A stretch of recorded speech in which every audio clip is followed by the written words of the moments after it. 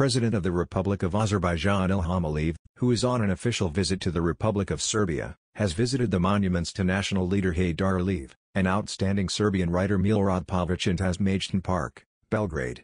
The head of state laid wreaths at the monuments. The monument to national leader Heydar Aliyev was unveiled in 2011 with the participation of President Ilham Aliyev. The fact that a monument to the world-famous political figure, Heydar Aliyev, has been put up in Tasmajdan Park is evidence of the high level of relations between the two countries.